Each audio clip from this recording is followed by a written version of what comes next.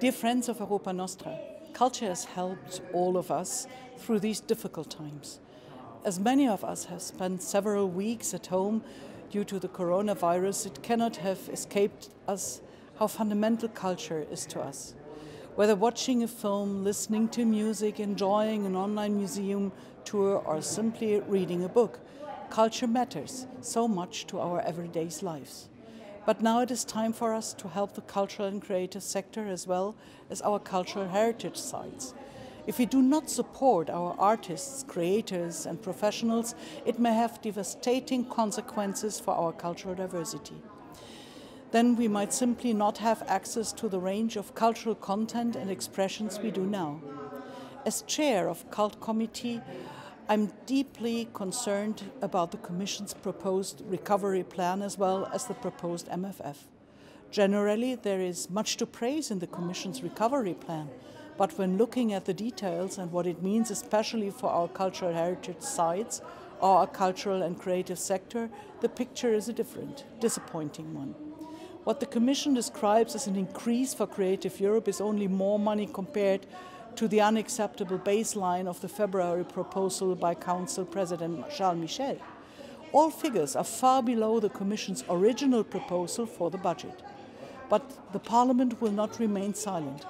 As Cult Chair, it's my job to make sure that culture and education get their deserved place in the reconstruction plans. Cultural heritage sites are like the cultural and creative sector, one of the sectors most affected by the corona crisis.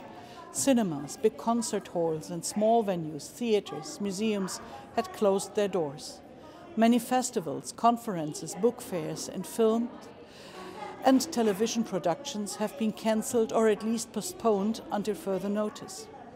These events had to be closed down as the first ones, and they will probably be the last ones to come back to normal.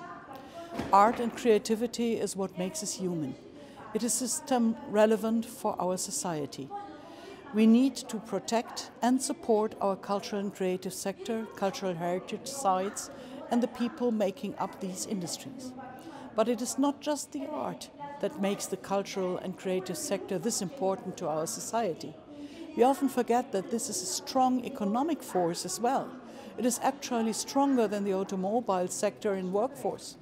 In 2018, 12 million people worked in the cultural and creative sector, and it made up to 5.3% of the GDP.